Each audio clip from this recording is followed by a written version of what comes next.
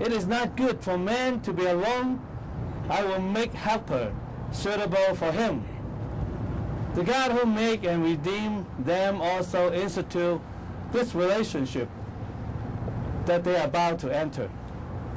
David and Kaya, the vows you are about to take are not to be taken without careful thought and prayer.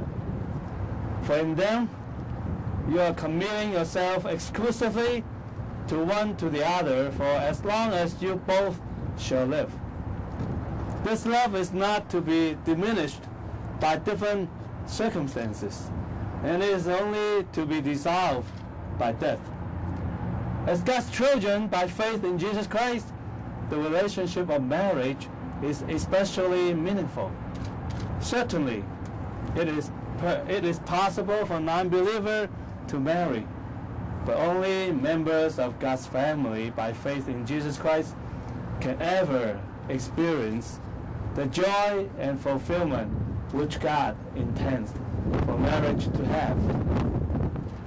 Let me remind you, David and Kaya, your home will never be what God intends for it to be if you leave him out of your relationship.